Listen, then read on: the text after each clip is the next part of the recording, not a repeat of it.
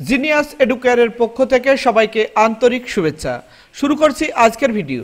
আজকের ভিডিওতে আলোচনা করব উচ্চ মাধ্যমিক 2020 শিক্ষাবর্ষে রাষ্ট্রবিজ্ঞান টেস্ট পরীক্ষার শেষ মুহূর্তে আমরা মাত্র 10টি প্রশ্ন বাছাই করেছি।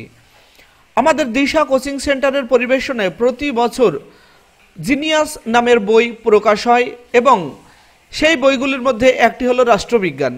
রাষ্ট্রবিজ্ঞানে আমরা যে 10টি প্রশ্ন ডবল স্টার করেছি সেই 10টি প্রশ্ন আশা করব টেস্ট পরীক্ষায় তোমরা কমন পাবে।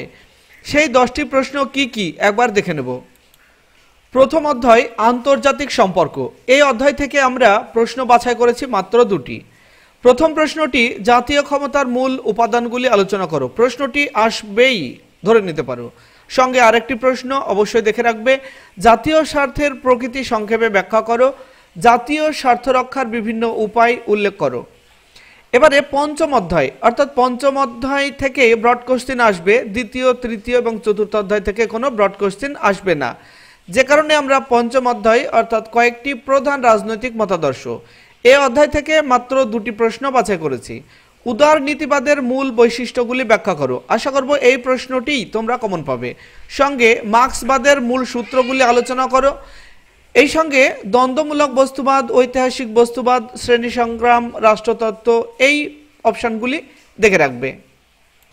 ষষ্ঠ অধ্যায় অর্থাৎ সরকারের বিভিন্ন বিভাগ, এই অধ্যায় থেকে আমরা 2টি প্রশ্ন বাছাই করেছি কিন্তু ডবল স্টার করিনি, যে কারণে আমি টেস্টের জন্য খুব গুরুত্ব দিচ্ছি না।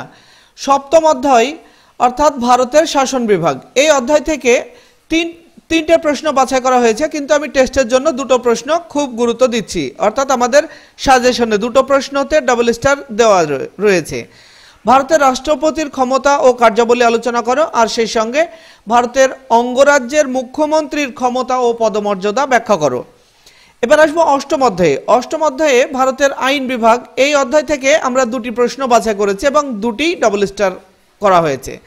ভারতীয় পার্লামেন্টের গুরুত্বপূর্ণ ক্ষমতাগুলি আলোচনা করো, আর সেই সঙ্গে লোকসভার অধ্যক্ষের ক্ষমতা ও কার্যাবলী আলোচনা করো। এই 2টি প্রশ্ন খুবই গুরুত্বপূর্ণ। এবার আসবো নবম অধ্যায় অর্থাৎ শেষ অধ্যায়।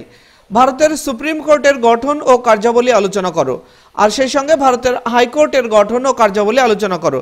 এই 2টি প্রশ্ন নবম অধ্যায় থেকে। তাহলে আমরা প্রশ্ন বাছাই করলাম মাত্র 10টি। এই 10টি প্রশ্ন টেস্টে তোমরা পড়ে গেলে অবশ্যই কমন পাবে, এটুকু আশা রাখবো। যাই হোক, আমি আজ ভিডিওটি এখানে শেষ করছি। পরবর্তী ভিডিও নিয়ে আবার আসবো। সে পর্যন্ত সবাই ভালো থাকবে, সুস্থ থাকবে।